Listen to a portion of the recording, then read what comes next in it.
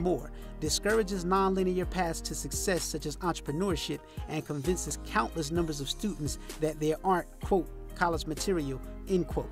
When you empower people to start their own business, you empower a couple of things. First and foremost, you empower confidence.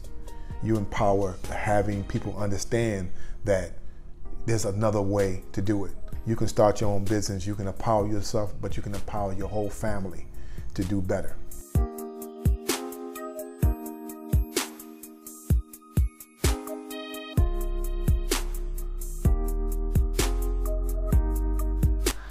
Some of the things that I do is pull rap snacks off the truck and help them unload into the stores.